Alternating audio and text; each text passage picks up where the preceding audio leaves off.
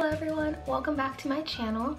So today I just kind of wanted to talk about what the Disney College program actually is, just because I've had a lot of friends and family ask me what's this program thing I'm doing. So I just wanted to take some time to explain the college program and to answer a lot of questions that I've been getting asked. So for those of you who don't know what the Disney College program is, it's a 4 to 7 month paid internship through either Walt Disney World in Florida or Disneyland here in California. There's 3 different components to the Disney College program, and those are living, learning, and earning.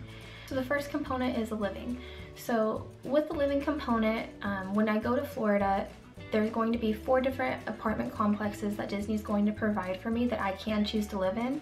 Now when you do the program, you actually don't have to live in these apartments. I'm just choosing to live in them. So the 4 different complexes are Vista Way, Chatham Square, Patterson Court, and the Commons. Each of these different complexes kind of have perks and downsides to live in each of them, but I'm gonna wait and talk about that in a different video. But whenever you do live in the complexes, you have to pay rent, and so rent is taken out of your pay every single week. And rent can fluctuate anywhere between $100 to $200 depending on how many people you live with and which complex you decide to live in. It is a little pricey, but whenever you do live in the complexes, your rent includes housing events, it includes utilities, so water, gas, it includes Wi-Fi, it also includes cable. They also have these cool things called housing events. So basically within housing events, they can do a lot of cool things, they'll do grocery bingo where you can play bingo and then you'll win groceries.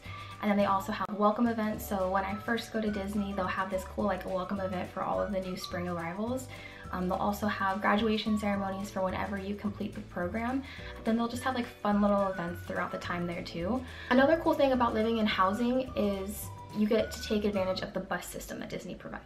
So they have buses they provide that take you anywhere within the parks, and they'll take you to the different complexes, and it comes completely free as long as you live in Disney housing. So if you don't live in housing, you don't get these buses. So the second component to the Disney College program is learning. So this part is kind of optional.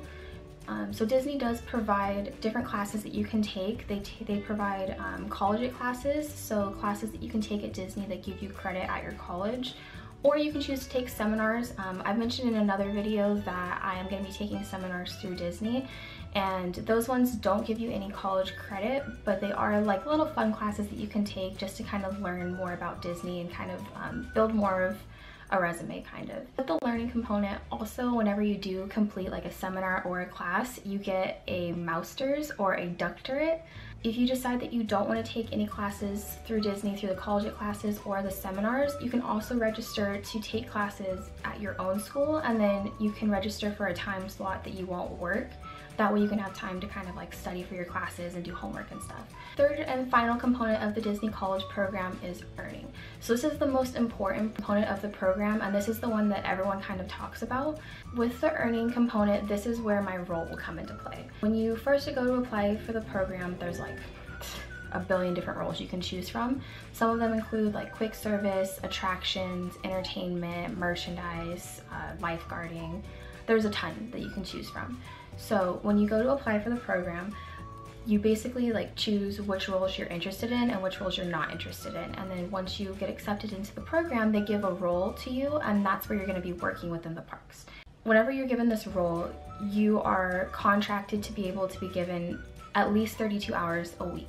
So every time that I get my schedule for work, it'll have at least 32 hours on it, but it could be more, or I could pick up shifts throughout the week. Whenever you do get your role, that role could be anywhere within the parks. So it could be at any of hotels, anywhere within the parks. So I could be working at Animal Kingdom, I could be working at Magic Kingdom, Hollywood Studios, Epcot. I could even be working at any of the water parks, and even Disney Springs. So now I just wanted to take some time just to answer some frequently asked questions that a lot of my friends and my family have been asking me. The first question that I get asked a lot is how many people get accepted. So this kind of ranges every single hiring season. Kind of the happy medium answer that a lot of people give is that 50,000 people apply every season and 5,000 people get accepted. Sometimes it's a little more people that apply and more people get accepted, or less people apply and less people get accepted, but that's kind of like the average. And that's only for the Walt Disney World program. So I'm not entirely sure how many people apply for the Disneyland program, but I know they only take like 200 to 300 people, so that one's a lot harder to get into. The second question that I get asked a lot is, what are the requirements to do the Disney College program? So for those of you who are interested in doing the Disney College program, to be able to do the program, you have to be at least 18 years of age or older, and you have to be currently enrolled in and taking college classes. They don't really care which school you go to. You can be going to a JC, you can be going to like a UC, CSU, doesn't really matter. You just cannot be in high school right now taking college classes. You have to actually be graduated out of high school and be taking college classes currently. Third question I get asked a lot is, did I pay anything to do the program? Yes. The Disney World program, the deposit I believe was $350 to do the program.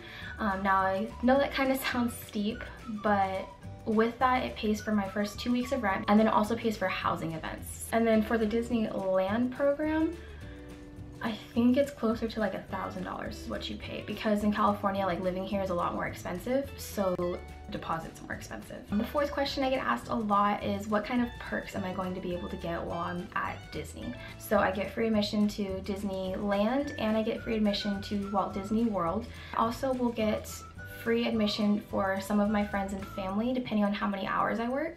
So for every 150 hours that I work, I get 3 free one-day park hopper passes to basically give to whoever I want. And so I can earn a total of 9 free park hopper passes through my whole program. And then I also will get discounts on a lot of things throughout the parks. Fifth question I get asked a lot is my college giving me credit for this? And the answer to that is no. When I was first applying for the program, I met with a counselor for my school and told them that I was going to be applying, and asked them like what my steps would be with them to get credit for it, and they just flat out told me I wasn't going to get any credit for the program, that if I decided to do this, I would just have to take a semester off. So I'm not going to be taking any classes with my college while I'm doing this. And then also I'm not going to get any credit for doing this program, and any classes that I take at Disney I won't get any credit for as well. And then that leads into the sixth and last question that I get asked a lot: why am I doing the program? So I am kind of a huge Disney fan, so this has been something that I've always really wanted to do as soon as I found out that it was a thing. And my ultimate goal is to be able to work for Disney somehow, eventually. And so with the Disney College program, it's a really good way to be able to network yourself and get your foot in the door, so that in the future, if I wanted to go back to Disney, that I can.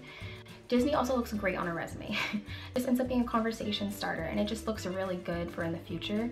So even if I don't end up going back with Disney in the future and end up deciding to go somewhere else within my career, this is still something that's going to look really good on a resume. And then I'm also doing the Disney College program because I eventually want to go back and be able to do a professional internship through Disney. And for a lot of the professional internships, you have to do the Disney College program first. They kind of want to see if they want to work with you first before they decide to give you another professional internship. So if you complete the Disney College program, they know that you're actually committed to the company and you really want to be a part of it. Thank you guys so much for watching. If you liked this video, don't forget to like and subscribe. If you guys had any questions that I didn't touch on this video, go ahead and leave a comment below. I'll try to answer any questions that you guys have. But yeah, thank you guys so much for watching, and I will see you guys all real soon.